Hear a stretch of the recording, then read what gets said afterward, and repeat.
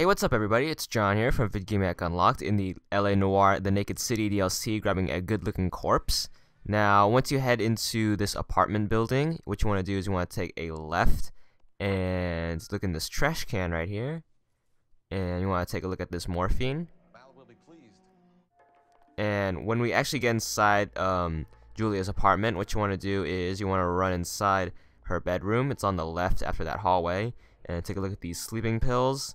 And then run over here by the nightstand, and in this nice little yo-yo right here, or whatever it is, hit A to open it, and you should find some more sleeping pills. If you hit A again, you should find some Benzedrine, and once we close that guy up and put it down, you should get the achievement for 20 gamer score, and that's all there is to it.